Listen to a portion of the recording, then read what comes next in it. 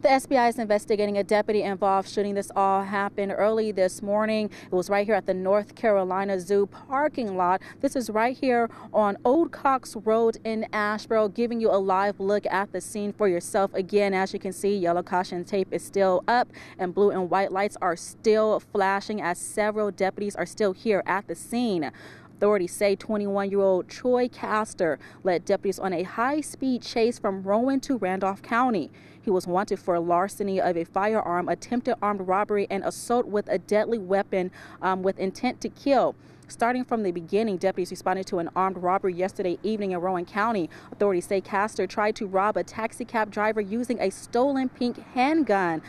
To make matters worse, deputies say Castor tried to shoot the cab driver twice. The first time, the gun did not fire. The second time, the bullet went through the window of the cab car, missing the driver. And after a brief struggle between the driver and suspect, the cab driver was able to get away unharmed. But the suspect, Castor, was still on the loose. Well, deputies searched for the suspect throughout the night, and it was around 5:30 early this morning that Rowan County deputies spotted Castor right near his home. Again, all of this in Rowan County, and deputies say they tried to perform a traffic stop, but the suspect failed to stop and sped away.